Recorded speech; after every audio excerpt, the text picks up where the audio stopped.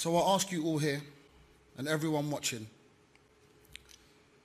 when you go home tonight, hug your loved ones. Cherish every moment with them.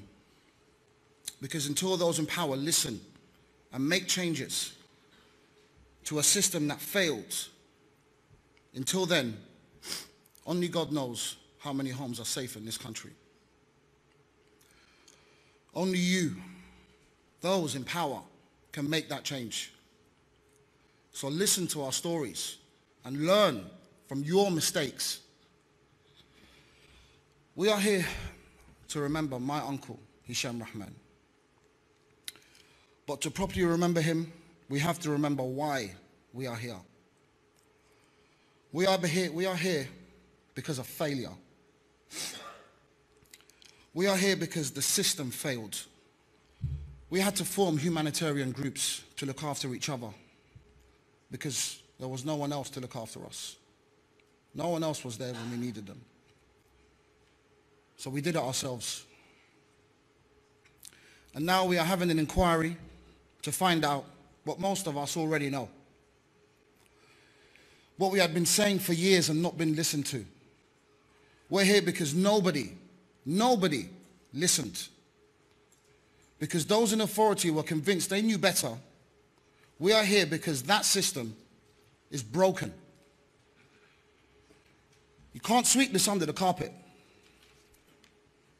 Can't hide behind rules and procedures no more. That's what allowed people to die. Right now, right this second, this is how our families are being remembered. They're being remembered by a culture of neglect. Institutional inertia, hiding behind a system that's failed. We want the truth, not bureaucracy. We want light to be shone on what went wrong and who is responsible. We do not want excuses, buck passing, fancy technical arguments, or any legal grey areas. We want an inquiry into the truth. The truth that people died because those in authority convinced themselves that they had done enough. I ask you, the people who must be held to account, go home tonight and hug your loved ones. Cherish every single moment of it. Because I hope and trust you feel safe in your homes. Because we are still not. And when you're at home, I'd like you to remember not only my uncle, Hisham Rahman, I'd also like you to remember the 71 other souls we lost, their families and their friends.